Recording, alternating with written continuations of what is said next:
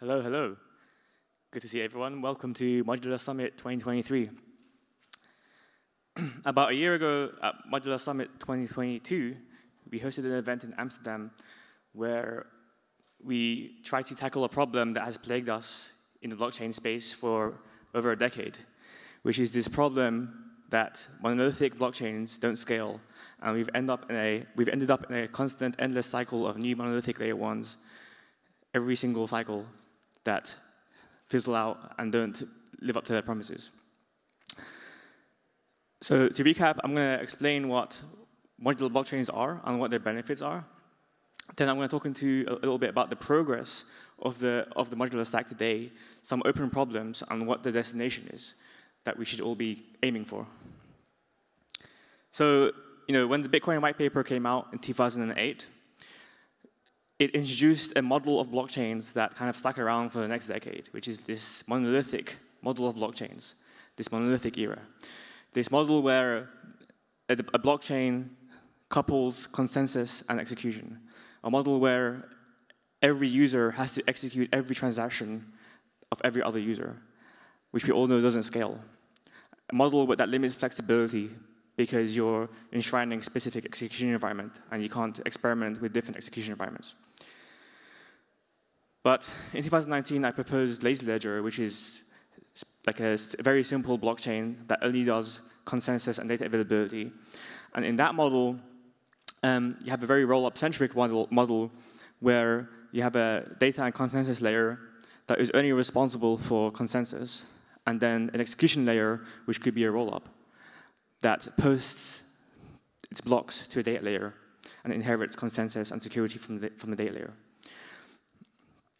And this basically ended up in a modular blockchain ecosystem where consensus and execution are no longer coupled. So what are the layers in a modular stack? Let's very briefly go through them to recap. So the first layer is consensus. That's the layer at the bottom. And with consensus, provides an ordering over arbitrary messages. So developers input messages or transactions into the system, and the consensus layer simply decides what the order of those messages are. And then once those messages have been ordered, users need a way to verify that they've actually been published to the network. Because what could happen, a validator could execute a block or data withholding attack where they only publish the metadata of the block header, but they don't publish the actual data. And in that model, with that attack, no one will know what the actual ordered messages are, and then no one will know what the state of the chain is and be able to generate fraud proofs or progress the chain. And interestingly, if you actually go back to the original Bitcoin white paper, the proposed solution to the double spend problem was this idea of a timestamping server. And I'll just read that out here, which is a timestamp server works by taking a hash of block of items to be timestamped, widely publishing the hash, such as in the newspaper or Usenet post. The timestamp proves that the data existed at a certain time, obviously in order to get into the hash. And this is basically describing what the core property or what the core thing that a blockchain provides are, which is ordered data that is made available and timestamped. And if you have this basic primitive, which is a timestamping server, which is basically a consensus and data layer, then you can pretty much build anything on top of it using any kind of execution environment. And because if you understand that data availability consensus are basically the core primitives of blockchain, we figured out scalable ways to kind of scale that using a primitive called data availability sampling. And with data availability sampling, you have an over 99% guarantee that almost all the data is available by only downloading a very small portion of the data. And with this primitive, that basically means that we don't have to live in the world anymore where users have to download every other user's transaction. And so now you can scale blockchains more directly and in a more practical way.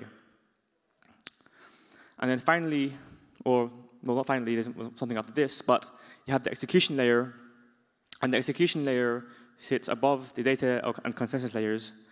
And what the execution layer does is it takes a bunch of transactions, and it outputs a state. So, for example, those transactions could be payments, and the state is what people's account balance is.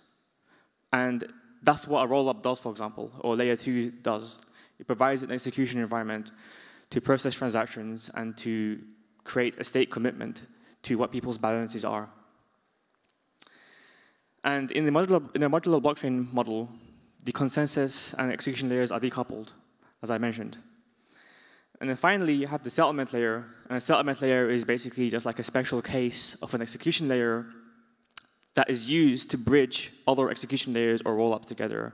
So for example, if you look at Ethereum as an execution layer, you have on-chain light nodes for roll-ups on Ethereum, which act as bridges for between rollup and Ethereum. You can bridge assets between them, and they can verify. And the on-chain light client accepts block headers from the rollup and verifies fault proofs or ZK proofs. So putting that all together, like what is a modular blockchain? There's something wrong with the slides?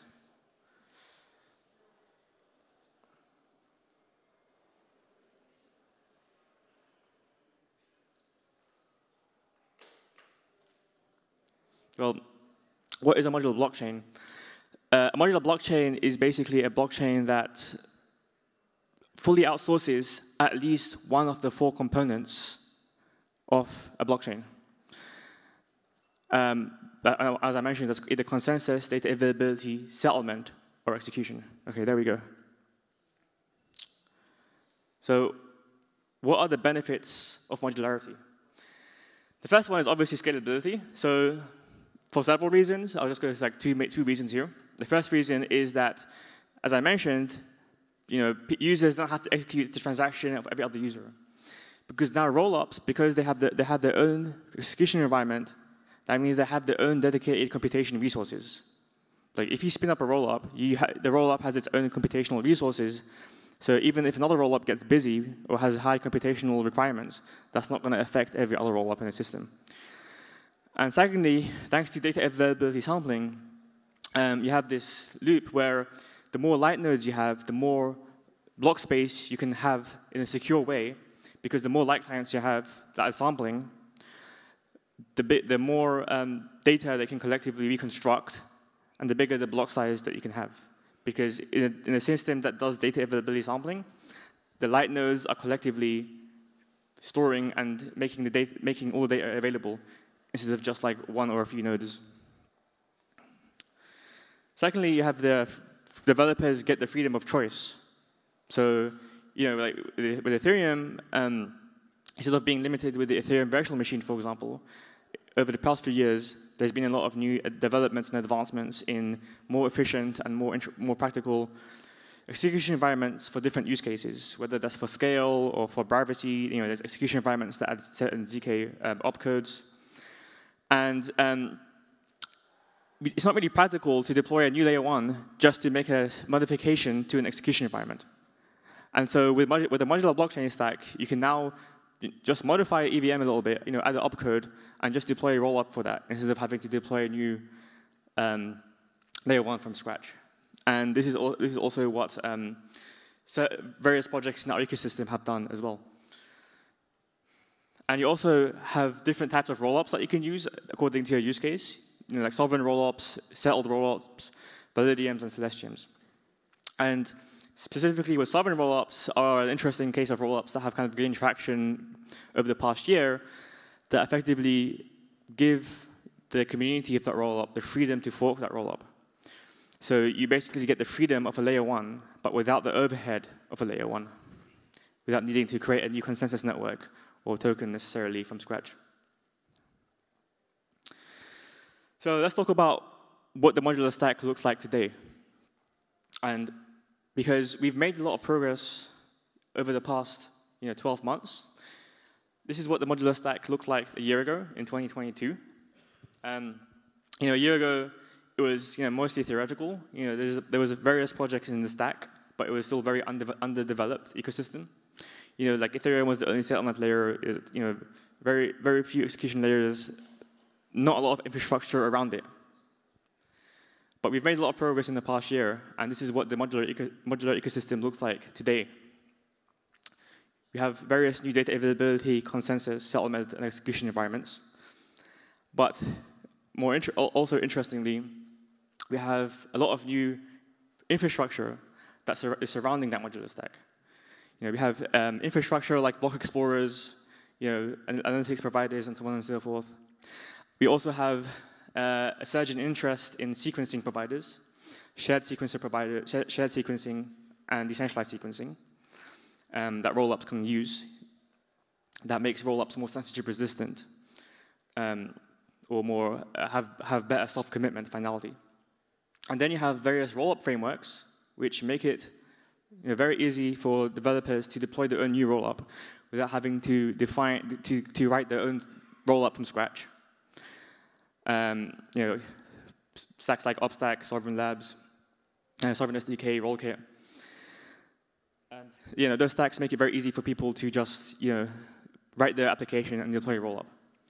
And then we also have rollup as a service providers that use these rollup frameworks and provide a hosted service for people to deploy their rollups. So instead of having to maintain your own infrastructure, just like you can go to AWS or DigitalOcean today, you can deploy a virtual machine in the cloud in seconds. In the future, you'll be able to deploy a rollup in seconds, with a hosted provider, with your code. And the goal here, the ultimate goal here, from an engineering perspective, should be that deploying a rollup, deploying your decentralized application as a rollup, should be more easier and more convenient and more practical than deploying a new smart contract. And that's basically what we've seen in Web 2. Like in Web 2, if you create a new web application or you deploy a new website, you don't use WordPress usually, or you don't use like a hosted provider. You deploy a new virtual machine in the cloud. You have your own virtual machine. So and because that gives you more flexibility, more scale, and more choice. You don't use a shared hosting provider or a shared platform necessarily. In many cases, like a WordPress or a Blogspot. And then finally, we have a various number of new cross-chain providers, and MEV, providing bridging across rollups, but across different frameworks. But the goal of this conference today is to get everyone to make connections and to talk and to discuss the future of the modular ecosystem. And then, so who knows what's in store for 2024 and what new layers in this, or what new types of tooling and infrastructure that we might have not even thought about today might exist in 2024. Like a year ago, people weren't really talking about shared sequencers. Now, they're all the rage. A quick few highlights over the past year. In the past few months, a few months ago, Upstack was the first, Ethereum-focused rollup framework to add a modular data availability API, and we at Celestia contributed that data availability API, and that made it possible to deploy Upstack chains using Celestia as a DA layer and other DA layers as well. And to me, this is like really the meaning of modularism and not maximalism, because this is like an example of different ecosystems working together and interoperating with each other in a beneficial way. We also have Manta, which is deploying an Upstack rollup based on this interface, and then Caldera has also launched a testnet using this Upstack interface. We have like about a year ago, we introduced the concept of sovereign rollups, which are still controversial in certain communities. But the idea for sovereign rollup is, you have it like rollups don't necessarily have to be a scaling mechanism for L1. They can also just be an interesting and more efficient way to deploy a new blockchain or sovereign chain. Like instead of deploying a Cosmos chain, you can just deploy a Cosmos rollup. And a year ago, sovereign rollups didn't exist. Like there was no implementation of a sovereign rollup. But now we have many projects actually building and working on sovereign rollups, which is really cool to see. We have Sovereign Labs building Sovereign SDK. They recently launched an alpha release of the Sovereign SDK, which is a toolkit that lets you deploy and create sovereign ZK rollups. We have Eclipse, which is a rollup as a service provider for sovereign rollups. And we also have Rollkit, which recently was able to deploy the first sovereign rollup on Bitcoin, which is really cool because Bitcoin has historically been one of the most maximalist communities. And this is really kind of like when that was published, that was kind of like seen as a way to kind of foster a cross-chain collaboration. We also had Dimension releasing the first IBC-enabled rollup using the EVM, which is really cool to see as well. And they also have a testnet live as well. But there's many more highlights, which I can't list all in this talk. We have Celestia has a rapidly expanding ecosystem. We also have various applications, including gaming providers, gaming chains. After this talk, I know that Scott is talking from August about the world's engine. Curio did an interesting demo recently where they run a real-time strategy game on a modified EVM rollup on Celestia. And there's many other as well, many other interesting pieces of infrastructure and applications on the stack. So we have made a lot of progress over the past year, and we're reaching an inflection point. But there's still like a lot of open problems that we need to solve to get to where we need to go, and to really defeat maximalism, and to have a positive sum mindset instead of a zero sum mindset. And this conference is meant to kind of like foster these conversations and try to discuss these open problems and progress the stack. So one of the open problems is user UX for bridging. There's still a lot of work to improve UX and bridging, especially in the Cosmos ecosystem. Like users need multiple fee tokens, for example, to bridge across chains. I know there's various people also working on that, like Skip. I think they recently did a demo recently. You can go on ibc.fun. It's a website that has a demo. We also need tooling for custody and payment systems for rollups and to access resources across the stack.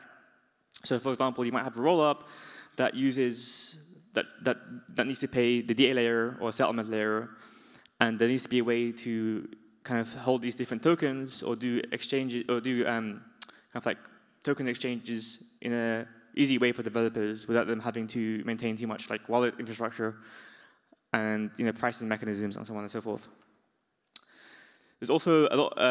It's kind of like a good problem in a way, but there's a lot of choice for developers, and that can be very hard for the developers to understand the trade-offs between those, like different execution environments, different settlement layers, different DA layers. And so I think we need to do a better job at trying to kind of like educate developers or explain the trade-offs between different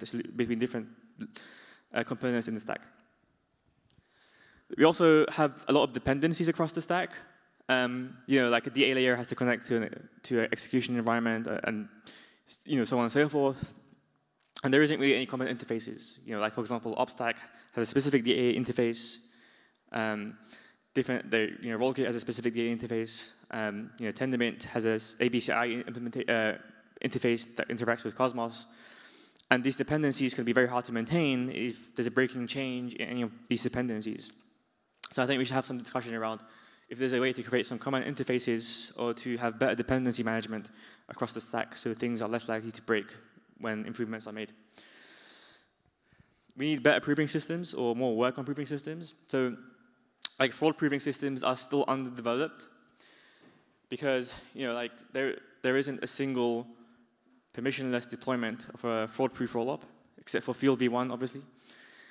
And then ZK proving systems are still slow. There's still a lot of kind of optimizations need to be made. They need to be made faster. I know there's a lot of work in hardware acceleration and FPGAs to make ZK proving systems faster. And also privacy. Like one of the reasons why the current blockchain does not have privacy is because you often need to enshrine it into the execution environment.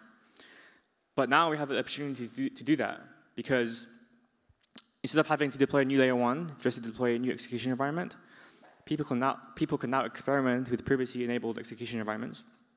And I know that Anoma is going to be talking about some of these topics later today and tomorrow. So, like, what are we trying to achieve? Like, what is the destination we're trying to get to? So what? Like, let's discuss like some of the values of modularism and what we're trying to achieve with the modular blockchain stack. So first of all, users should be first-class citizens of the network. This is like an ideal in crypto and Web3 that seems to have been forgotten over the past 10 years. Like, the whole point of blockchains and the whole point of Bitcoin is that you don't have to trust middlemen. Like, and that includes validators and miners. You shouldn't have to trust middlemen and centralized RPC endpoints and APIs, because that's just Web 2 all over again. If the main way that users are interacting with Web 2 is just through centralized APIs, that's not like fundamentally different to Web 2. You're just interacting with a database. So, like, one of the things I appreciate about Bitcoin is that it has very good light node support, light client support. You can actually install a light client on your phone, and that connects directly to the Bitcoin network and can get data out of the Bitcoin network, and without using any centralized API endpoints.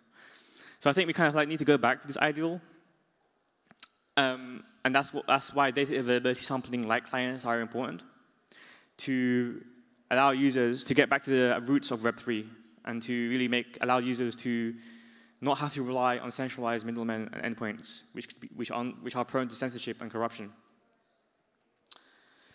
Secondly, like, modularism and non-maximalism is one of the obvious important ideals of modularism, and this is pretty much what this whole conference is about. And the reason why this is so important is because over the past decade, we've been stuck in this endless cycle of new layer 1 chains every single bull run.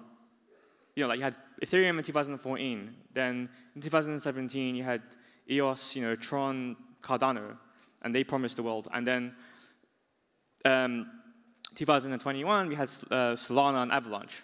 And then this time now we have Aptos and Sui.